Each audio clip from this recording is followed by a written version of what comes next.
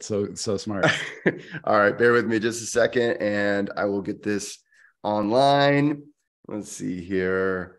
We are coming along and I want to welcome everybody to this week's live. And bear with me just a second, guys, just setting this up so that we are all good. Guys, let's see. I am accompanied by Scott Carney, best-selling author. You might have known him from What Doesn't Kill Us or The Wedge. Those are his some of his recent offerings. And today we're talking about his next project. Before we get to that, though, real quick, I have not taken my MagicMind, a all-natural nootropic blend that I want to thank for sponsoring the channel. So let me just. When you take this, are you going to transform? Oh, dude, you don't even rip know. off your shirt, like shirt. I won't even need a shirt. It's just the beard changes colors. I mean, I can see through walls. Here, hang on, just a minute. Delicious. Here it is. Thanks so much for sponsoring the channel, MagicMind. If you'd like to get your MagicMind, you can check out the links in the description box below and use the coupon code there for 20% off. So not too shabby. All right, Scott. So, okay. So I've been observing, I follow you on Instagram. And for those of you guys who do not follow Scott on Instagram, lately he's been up to some interesting antics, dressing up like, who was it? Salvador Dali. Oh yeah, with a French accent because I can't do a Spanish accent. so you know, at first you'll cringe, but then you won't be able to stop watching. And but Scott has a project he's working on right now, and so anytime you're working on a book, I'm always interested in it. It's on a topic that is right in perfect alignment with what we do in this channel, especially when it comes to ultimately getting the most out of this life. And especially dealing with the issues of the conscious self, our issues of the unconscious mind, how these things work. So this is a book about, what is it? It's a book about napping, right? It's a book about napping. Hell yeah. Fuck yeah. It is a book about napping, guys. Yeah. Perfect. Like the stuff that I've done over the years, right? I wrote What Doesn't Kill Us, which is like that's what I'm most known for. And that's like ice water, breath work, stuff that people on this channel get. And a lot of like the Wim Hof method stuff out there is sort of like amping yourself up, like finding a way to work in that amped up state. And I know there's more to it, but just go with me here. Yeah, I'm with you. and then also like my follow-up book, The Wedge, which was like after you've been doing the Wim Hof method for 10 years, what's next? And so I found all these like sort of stimuli that you immerse yourself in that have like a bodily response, which is just natural. Like your body just like, you know, you look at, you're looking over a cliff and you know, you feel that the butt tightening feeling, how you can use those feelings to change the way your physiology works. Just like when you jump into ice water and control yourself, or when you're holding your breath and you have that gasp reflex and you're able to lengthen it. These are all the concept that I call the wedge, because you're putting your mind as a wedge between the stimulus and your physiological responses.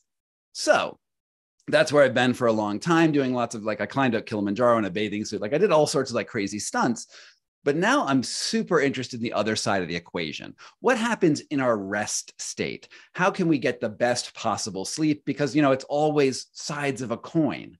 And you know, I've always done these like big books with like big publishers giving me tons of money and stuff. And I'm like, this time I am going right to the people. Unite, we will nap together.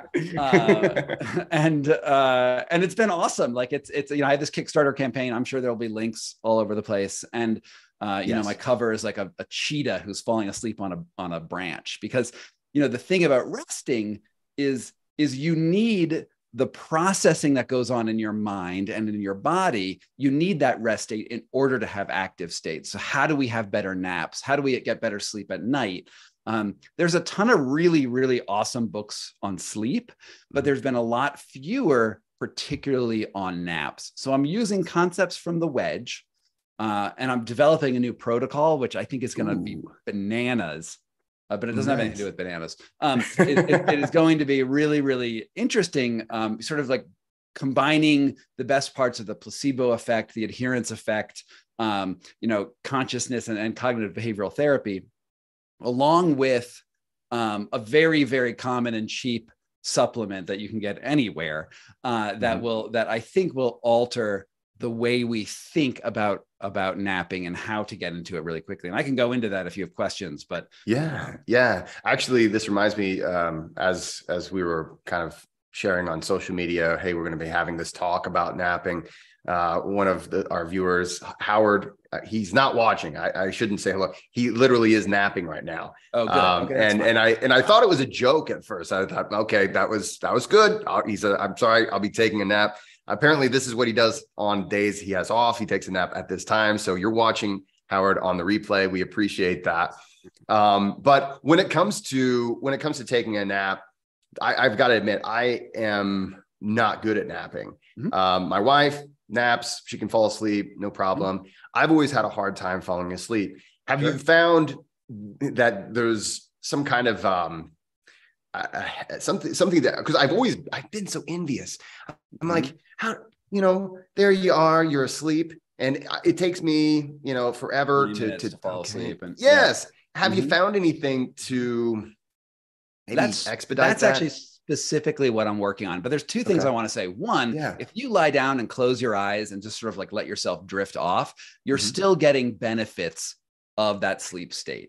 One of the things I was talking with Adam Horowitz over at MIT, who's a dream scientist, and he's amazing. Like, I've fallen in love with this, like a man crush on this dude. Awesome. He is, what he said to me is like, you're dreaming all the time. Like, what do you think your awake state is? What is going on in your brain? I was like, whoa, man. Like, tell me more, Scott. It wasn't some psychedelic thing. It's like, when you are like fully alert, right? We make connections that are proximate. Okay. And so by this, what I mean is like, when you're focused on something, if I show you a cup, you might think tea, right? That's going to be your word association. Cup, tea, cup, cupboard, cup, ceramics, something like that. You're going to be like direct between these two things. But as you drift off into sleep states, the natural associations are no longer direct, right? So you might see cup and your brain might go walrus. Interesting. Okay. And this is a really, really important thing, because when we're hyper focused and we want to get something done, it's super useful to have like railroad vision. But when you go abstract and you rest, and in your dream states, dreams are wild. Like the other day I was eating tacos on a gondola and I woke up yelling not yelling, but like saying with the words, enjoy the tacos. And like, like this is a sort of like random, it seems random, but it's not a screensaver. What's actually happening is it's allowing, your brain is making predictions about the future, and it's trying to make these abstract connections in order to like form memories and form consciousness, form feelings.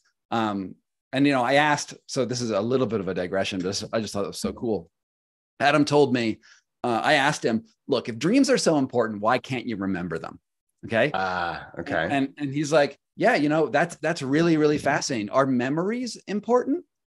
He asked, because memories, and what is a memory? Like, if you think back to like your childhood, right? You might have an image of your mother making macaroni and cheese for you, or your bedroom or something, but these are not actually crystal clear. They're actually gists. They're actually like your brain. If you collected every piece of information, it would be too cluttered. So what actually happens is, in the dream state, it takes out the most salient information, bonds all that information into a feeling, and your memory is actually a feeling. And the reason you do that is not because you're looking backwards in life, but memories are useful for actions you will take in the future, and feelings navigate you through the world. Right. For instance, you look at an ice bath.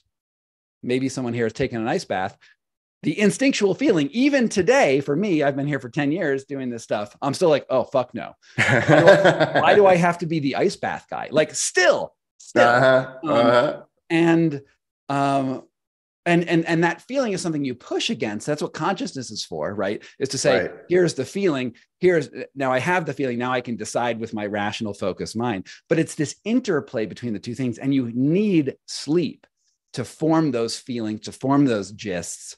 And if you don't get it, and there's lots of different types of sleep problems that are out there, you start breaking down mentally. Your memory goes, this can lead to Alzheimer's, dementia late in life. Immune system cracks up, like you get cancer. I mean, you freaking fall apart when you're not sleeping well. Okay, so there's all of that. Now let me do the second half. You are not a great sleeper, right? I'm a terrible napper. I can once I get to the point, then it's kind of like I really want to just stay there. Yeah.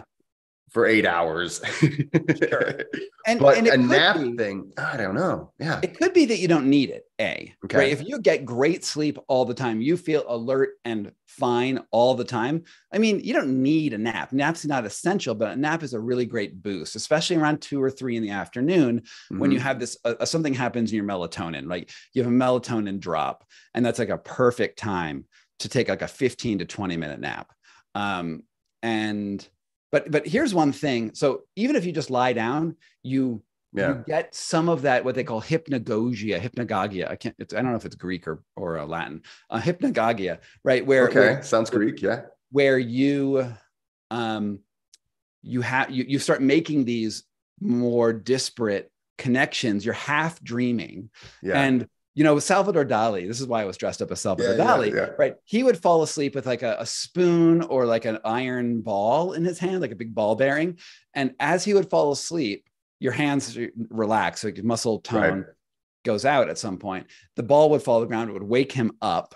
And then he'd wake up with these abstract ideas in his head. And that hypnagogic moment lasts for about 20 minutes to a half an hour, where you can be suddenly creative, where you are making naturally more abstract connections. So it actually could be a great hack for creative pursuits, more like fresh perspectives on things.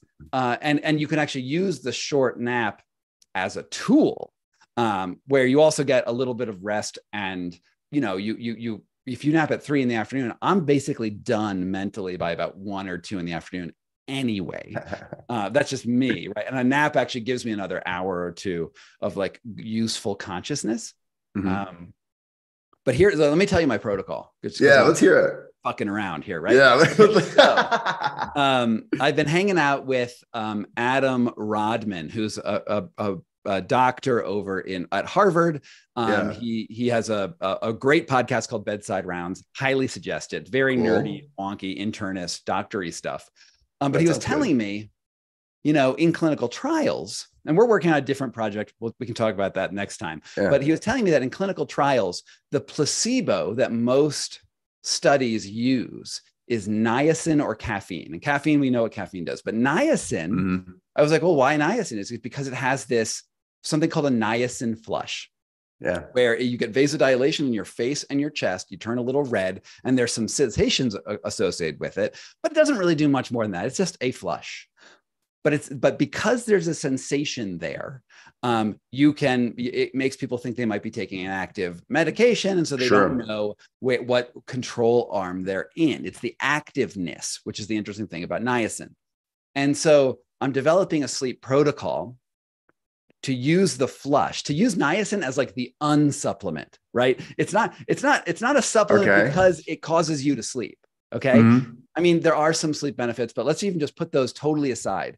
You're using niacin because you want the flush and you want to create an association with sleep. So when you're tired at night, I have you take niacin, and in 18 minutes, you will get the flush. That's just your biology, right? Take the pill, get the flush, have the sensation. Most people can fall asleep in about 15 minutes at night. That's pretty normal. Once you decide to close your eyes, that's about normal. So we can pair and time the flush with your sleep state. So you're in that hypnagogic moment when you have this flush, and then you fall asleep. Boom. So we're creating this association. We're creating what I call in the wedge an internal wedge, right? We're creating the wedge where the wedge is in where the thing that you're associating with is in your body, but we're actually linking it to the sleep state. Do that for a week. Now we have your brain is just, in that hypnagogic state, you're firing all these synapses together. You're creating new connections. This is one of the connections that just has to happen because maybe you've heard the word interoception. It was like looking inside and feeling your body. We've created an interoceptive sensation. Now, when you want to take a nap, we fast forward after you've been doing this for a week. After you trained yourself, I want to go take a nap in like 15 minutes. Boom, take that, have the flush, lie down. And my assumption here, and I'm testing this, I need more data. I need participants. If your crowd wants to come in and help me with the niacin flush, let's go. Give me data. What should happen here is that it becomes a sleep trigger. So now it's not like you've taken a pill that puts you out. You've actually trained your brain to do this. And then eventually you can probably even work without the niacin if you wanted to, because you've sort of trained it. And there's some very deep research on this, with the adherence effect, with the placebo effect, with the sort of this cognitive behavioral training in general. But yeah, it's sort of like revolutionary and really, really fun to be playing in the napping space. It's a space that I know that napping is cultural in many parts of the world. Okay. So you go over to Madrid, there's a certain time when most people are taking a nap. You look at a lot of parts of the world, and that's just a regular thing. But maybe it's just the whole, maybe it's the, coffee driven United States, productivity addiction that we have that's kind of made it sort of like, oh, well, you snooze, you lose type of mentality. Sure. Yeah. Is that something, do you think that a 20-minute nap, like the average person, maybe people that are watching or listening right now, you get up, you go to work, 8 o'clock or 9 o'clock, you get off of work, maybe 4. Do you think it's something that maybe on their lunch break, they could take a nap then? Or how would, just on a regular day, how would you recommend a person incorporate that? So some of the, and now I've totally forgotten his name, but the most important sleep researcher at Stanford, he died in like 2007. But what he used to do, he'd be in the middle of teaching a class. He'd be like, sorry, guys, I got to go nap. And he'd leave the class to nap because he realized how important it was. And my feel, Teresa Hershey, right, just wrote this book called Rest is Resistance. And it's very much like, you have to rest. Grind culture is killing us. And the way our work environments are just toxic in general, and they make you stay alert past what is okay. And she links it to all the way back to the origins of slavery, where people are first becoming treated like cogs in the wheel. And her point is rest is resistance. Like, you rest and you are actually, it's an active state, not only mentally, but more importantly, at least for her, we're changing the culture.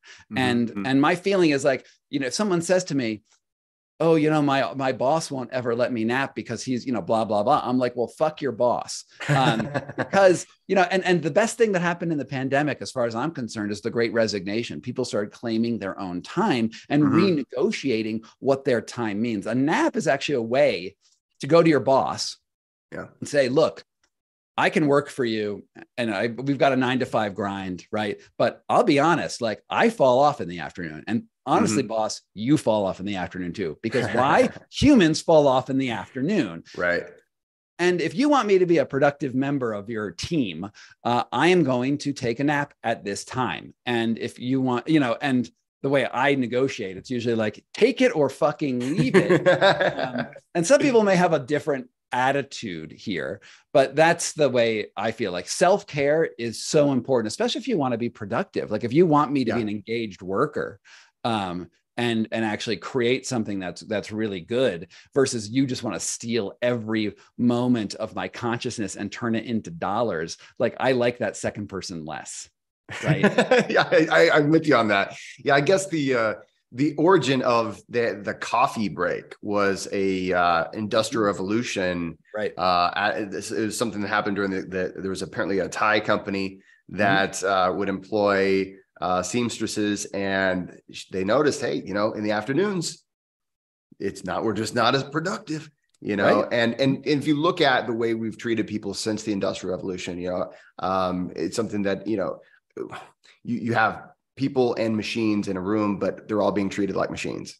And Right.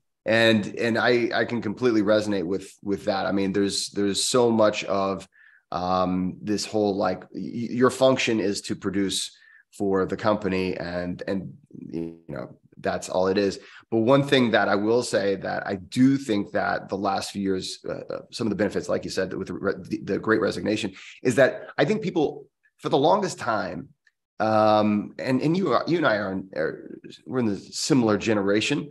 And my wife, she's a millennial, and of course I'm kind of in the middle. But I think a lot of times we were told just to. I'm Gen X, man. I'm not in your generation. So I'm in the middle. Okay, You're a slacker. So yeah, that's right. Okay, boomer. So well, here's the thing, and digressions are welcome on this channel. So apparently, if you're born between 1980 and 1983, you're kind of like in between, and so you got to kind of just go based off of the music you listen to. And so I was born in 80. So I'm like, I guess that's Gen X ish, because I listen to all that music. But the point is, I think our generation, I'll just jump into yours, our generation, and I think a lot of the millennials were like, hey, we were told, you just do what you're told, and you don't really have any room to negotiate. The boss is the boss, and that's how it works. And I do think, of course, right now, especially with the shortages that exist, it has put the employee in a wonderful position to say, no, this has got to be how it's going to be. I'm not quiet quitting. I'm not doing all this other stuff. I'm going to give you fantastic performance, but there has to be some kind of a compromise. Yeah. Now, would you be the type of person who would say, eat lunch, then take a nap immediately after? Or what would you say about the combining of meals and naps? Because that's something that a lot of times people do. In general, meals make it more difficult to fall asleep, right? Because your body, according to circadian rhythms and just sort of what it needs to do, when you take a morsel of food, now your body has to like rejigger the stomach lining, drop in some acids, and it's working on the food, which is also why you shouldn't eat dinner super late, right? Because it messes with your circadian rhythm, and then you're processing your food when your body should be replenishing cells and going in and actually getting rid of wastes. Instead, it's storing future waste. It's storing fats and things like that. So I would think that you should probably, if you eat lunch around noon, that's why I think 2 and 3 is actually a really good time to take a nap, because you're giving your body its regiment of things to do. And there's a great book by Sachin Panda called The Circadian Code. If you want to go sort of deep into food and circadian cycles, it's great. All you need to do is read the first 20 pages. He lays out everything, and then everything else is like techniques and like how to like micromanage your meals and whatnot. Well, okay, so that's something I remember my grandfather just would always, after lunch, take a nap. And and then I could never figure out how to do that. But yeah, there's a lot of especially late night snacking. It can really ruin a person's night's sleep, and a lot of that is just so kind of embedded in our culture. Then we have a bad night's sleep. Then we have the urge for stimulants all day. And coffee in the afternoon. When you mentioned the coffee break, that is. It totally makes you more productive, because it puts off your sleep debt, right, till later. But you have to pay off that debt at night, and usually it fucks up your ability to go to sleep. I don't think that anyone should drink coffee after about 10 a.m. Honestly, it can be in a pinch if you need energy. Coffee can be useful, but you have to realize that you are going to be paying this back for a couple of days in actuality. And one of the really fascinating things in all the sleep research that I'm reading is that you accumulate something called sleep debt, right? Where every human needs a slightly different amount of sleep, but it's between 7 and 10 hours in general for each person. But let's say 8 is the sort of like median amount that a person needs. And you can actually find out how much you need if you go to a sleep lab. So it's not like just some whimsical thing. Like they can be like, nope, you need 7 hours and 45 minutes of sleep, right? So once you figure out that number, if you're not sleeping for whatever reason, if you're getting like 7 hours of sleep every night, you accumulate over the course of a week 7 hours of sleep debt, which means you have to pay that back with napping, with sleeping in longer, or something like that, or else your body gets, to quote the medical literature, all kinds of fucked up. Okay. Yeah. Thank you for using that, scientific nomenclature. But now this is one of those weird things. So, okay. So you have, we're coming up on the holidays. There's going to be a lot of parties and, a lot of drinking goes on, a lot of get-togethers and things like that. Those 20-minute naps here and there, is that 20 minutes back to your sleep debt, or is there an exponential benefit, or how would we want to look at that? Well, it's the way the sleep scientists talk about it. It's a one-to-one relationship, but I can't imagine that it actually is. That I think that your more proximate sleep loss is probably more important than your week long ago sleep loss. And when I asked one sleep scientist, well, okay, let's say I've been getting 7 hours of sleep for 40 years. Right. Yeah. And what he came back with, well, that's what we call chronic illness. I was like, ooh, touche. Well, they have these sleep trackers, and my wife hates it when I do this, but I'm all about, looking at my sleep tracker, and I don't know, I enjoy it. Maybe it's just that I enjoy it, but whenever, I wake up and I want to see, there's like a body battery on this one. And it's like, this is approximately how much energy you have or whatever. And, there's been times whenever, of course, I'll be leading retreats or doing things like that, or during the holidays when there's a lot of get-togethers. And I mean, it's just like you're at 10% when you wake up in the morning. And I'm like, right. Geez, I may die today, I guess. There can only be so much tired that you can experience. Yeah. Until it really does start to, just like you said, really influence our health. And one of the downsides of being tired, philosophers and have talked about this for ages. And then of course, with science now we understand a little bit more about it, but it's very difficult to make a good decision, right? Whenever you're sleep deprived. And you were talking about, the conscious effort to get into the ice bath, or the conscious effort to do anything. Just think about how great pizza we all know what it's like, right? The hangover breakfast. It's like, man. Dude, or these times whenever we're trying to do well, trying to make good decisions with other things that impact our health, but you're just not sleeping very well. Right. Well, one of my favorite people here in Boulder is a woman named Viga Kaufman, and she's a counselor, like marriage, family therapist. You've got like problems, and she has people come into her office, and her first question is, "How are you sleeping?"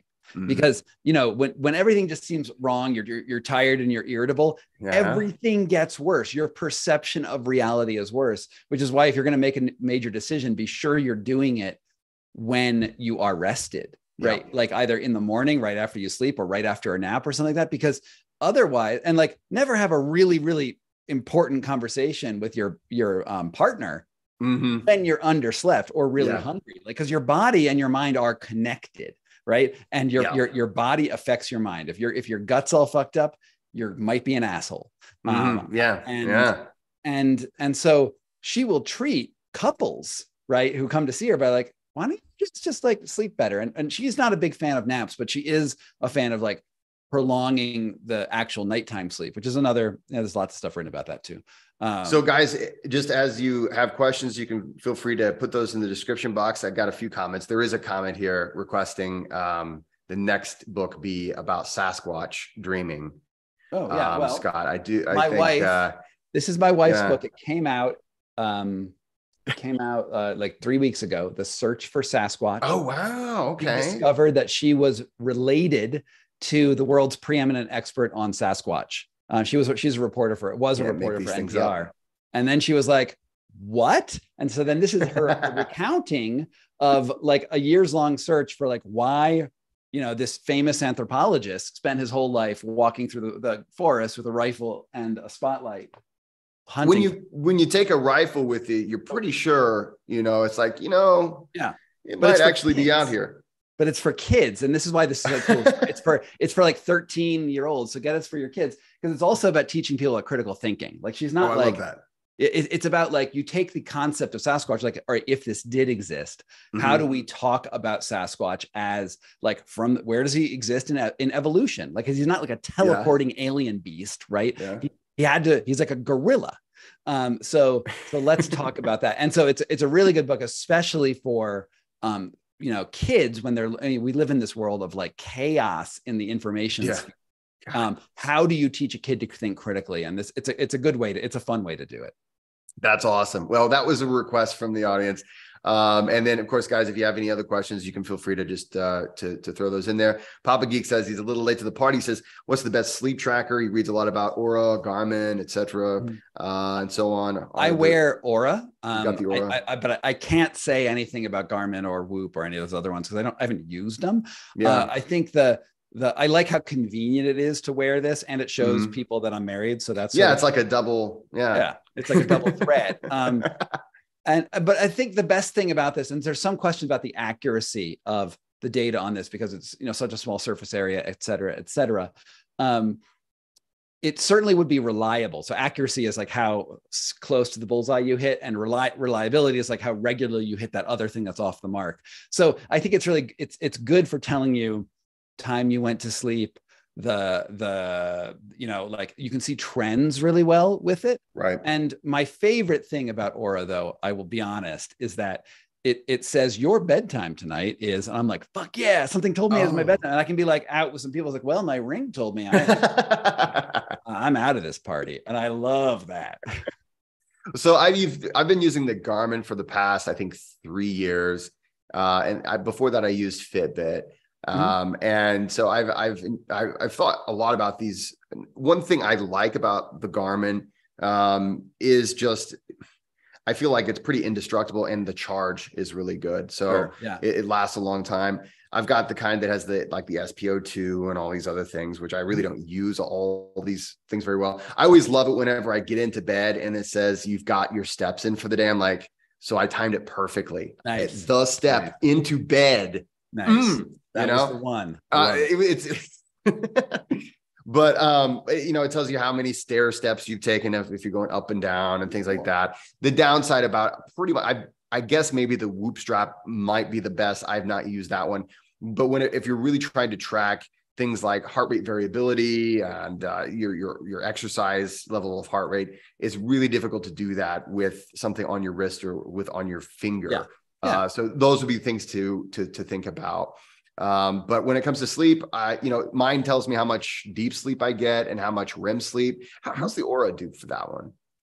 It has the sleep tracker and the graphics look similar to what a scientist would put out. I've never actually tested. I've reached out to Aura a few times and they tell me that they have the best technology ever. So, take it from them. I think it's probably reasonably good. And it's good to thinking about different stages of sleep is important, right? Because NREM sleep is useful. It's not just about getting to REM, and actually different REM cycles and different NREM cycles at time in the night are differently useful for you. So it's why you need that full amount of time, and your body should naturally go there.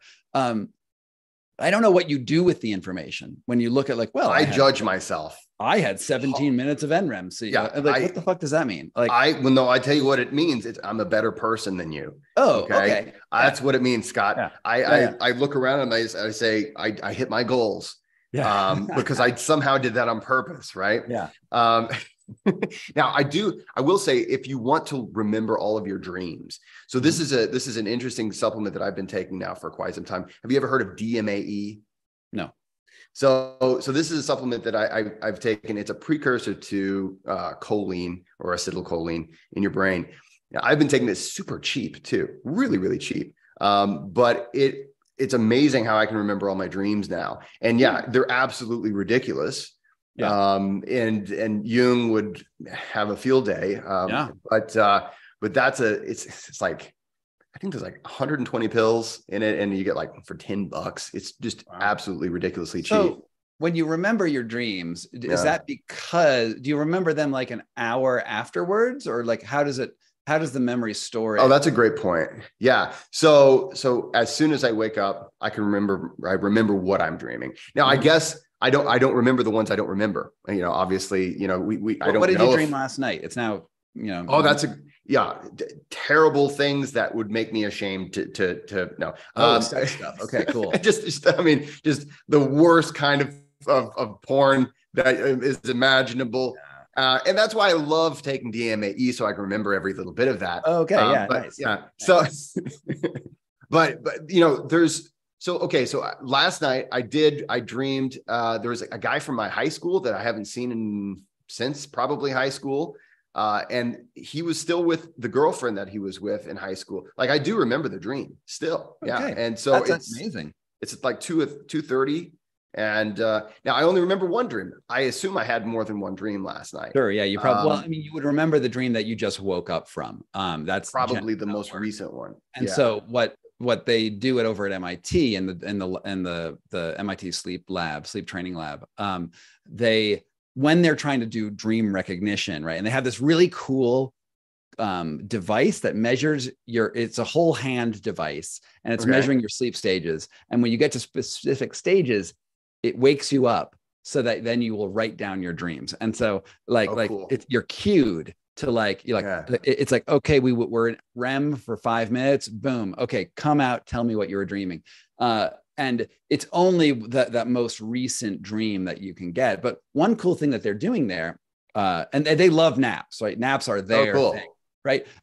One thing that they're doing is like, okay, let's say you want to have a dream about your mother who passed, right? I haven't had a conversation with my mother's alive, but like, let's say passed, and dreams actually have been really, really useful for mourning. Or PTSD and other things like that, where you have this sort of safe space to deal with things. And they can trigger a mother dream by doing certain preparations beforehand that sort of like get you into the mindset of having a dream about your mother. You say to yourself, I want to dream about my mother, blah, blah, blah. And then they have like an 85% success rate in triggering a dream about your mother. Wow. Amazing. Also, the other thing, which is creepy, okay, so that's the amazing thing, and it's super useful, and it's really good for people in hospice. Like they said the most common dream, the most beneficial dream in hospice is if you're dying there, you have a dream about your spouse who has already passed. And like, that's usually really amazing. And they can trigger these, which is great. Yeah. All right. Now let's go to dystopia for a second. Okay, here we come. Amazon's thinking about advertising you in your dreams. Yep. Alexa. Oh my God. Well, they're already listening. Yes. Because so here's the problem is that it can track your sleep stages, right? If all the data is linked up, it knows when you went to sleep. It's like, okay, around right now, you're going to be at your most suggestible point in hypnagogic, whatever. And it will say something to you so that you will dream about it and it will be subconscious. And that's supposed to go online in 2023, 2024 is what I've been told by, some of my sources. So that's the horror show that's coming for us. Yeah. From my research when it comes to like subconscious, like subliminal messages and whatnot, they say that they're really not that effective. But it's cheap.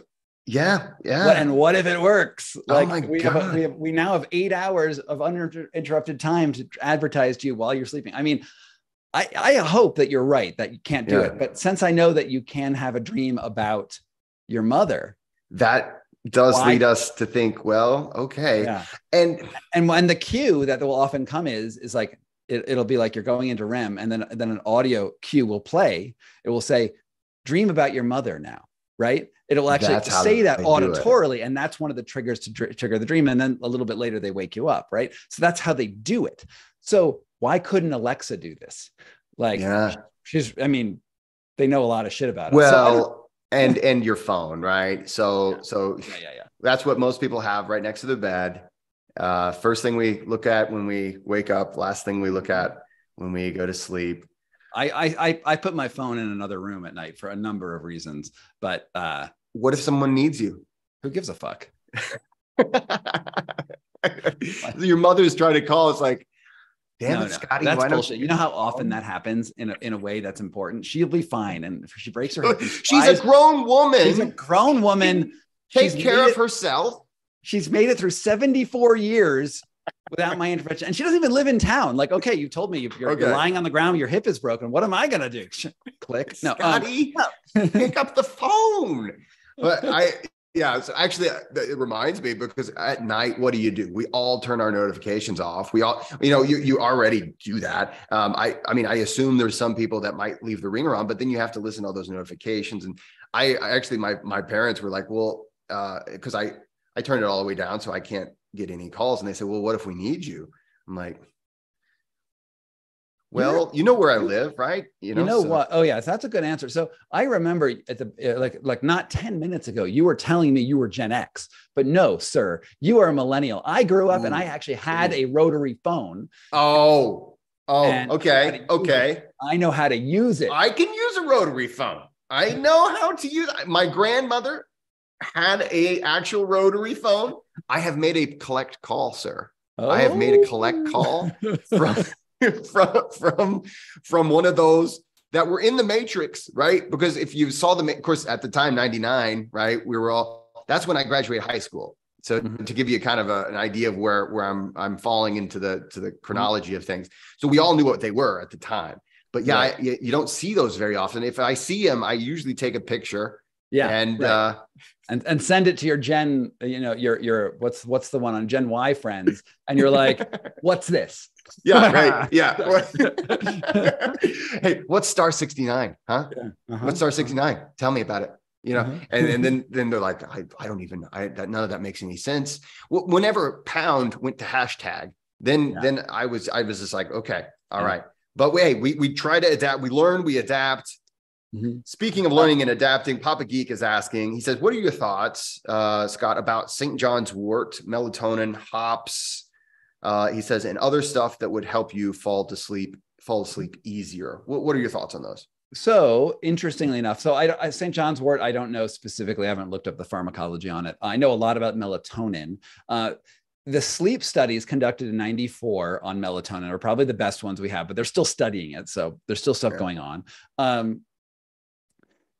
What it's good for is like sort of resetting your circadian clock to the appropriate time. So it's very useful for jet lag. Okay. So you get to a new place and about 2 hours before you go to bed, and it does take about that time. So it's not like right before you fall asleep, but about an hour, 2 hours before you take melatonin, it can start putting you on the correct time zone, because melatonin is triggered by light, diminishing light. Okay. So what you want to do is, before you're going to go to bed, do the melatonin so that it sort of like squishes you back to the correct moment. The other, and food's also another important trigger for that. Melatonin, interestingly, is only one CO2 molecule away from DMT. So fucking deal with that for a second. It has a consciousness moment, and you breathe out CO2. So is there a connection? I don't know. Maybe, probably, almost definitely. But melatonin is not actually known to be very good for falling asleep chemically. It can be good vis-a-vis the adherence or placebo effect. You take a pill, this pill will make me sleep. Right. It could be a sugar pill, it could be anything. And that might have an effect on you to allow you to fall asleep, because your mind is like, oh, it's my sleepy thing. And so that's okay. I will say that the dosages of melatonin are usually too high. It's usually 5-10 milligrams. And also they have time release, which is like bananas bad idea. Like you'll never wake up if you're on time release melatonin. But your brain puts out like 0.02 or 0.2 milligrams instead. So actually the lower end is probably better biologically. I will say that the general consensus in the sleep science community is that sleep aids, sort of like a benzodiazepine or something that might make you fall asleep, it can be good in a pinch, especially under doctor supervision, but really bad over the long term. Like you get sleep dependence. For instance, in the last over the summer, I went to Europe, and I started taking Benadryl to go to sleep because it will let me fall asleep.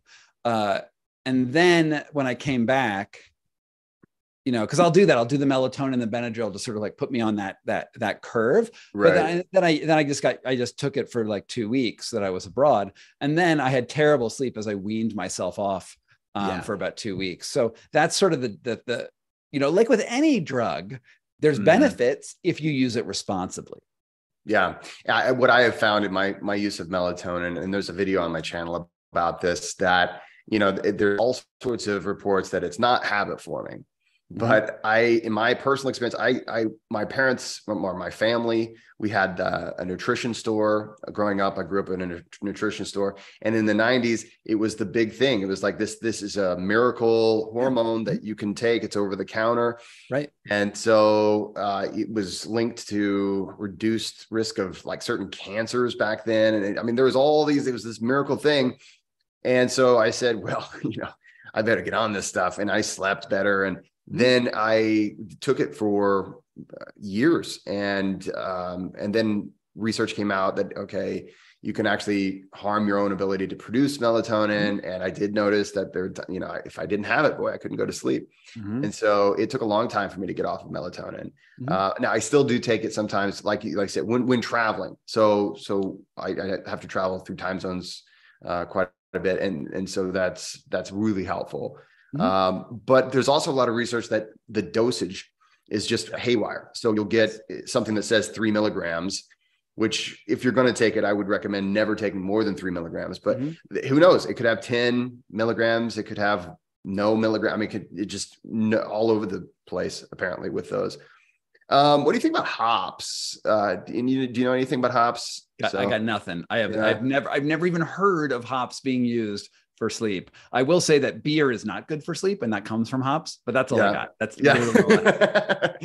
So hops is one of those things. They've actually started making some non-alcoholic beer. There's a brand I tried called Hop Water, and it's got a lot of hops in it, specifically for the flavor, but also it does have a little bit of a sedation effect. One of the things, if I were thinking about napping, I would say something like hops would be all right, just because I wouldn't want to take something in it that's going to keep me sleepy for the rest of the day. Yeah. And actually, that brings me to a question that I have. When I do manage to take naps, I typically have a hard time waking up. I feel like, and it could be that I don't normally take them.